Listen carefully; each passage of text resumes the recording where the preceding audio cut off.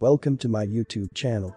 In this video, I will gonna show how to fix Kali Linux tty1 error no GUI in Kali Linux.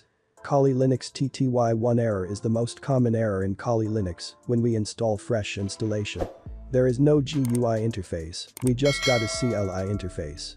So how to get back to the GUI interface, we have to follow the following steps. First of all, we have to log in into Kali Linux using a non-root user, which is created while we install the Kali Linux. After login successfully into the Kali Linux, we have to check the repository file, etc app sources.list. You can check the file using this command. If you are not getting this output on your screen, you have to update your repository file manually. You can edit the file using this command.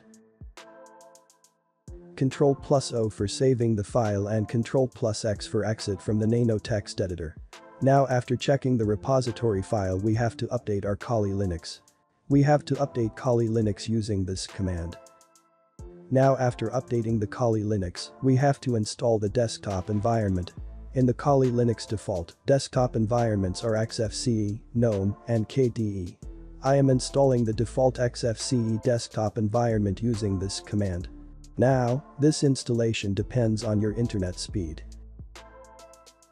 After installing the XFCE desktop environment, we have to restart our Kali Linux.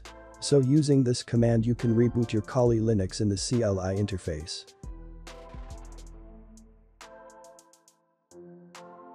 Now you have to log in with your credentials.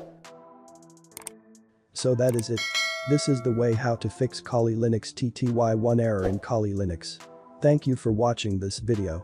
And make sure to subscribe my channel so you don't miss out on my future videos. Thank you very much, see you in next video.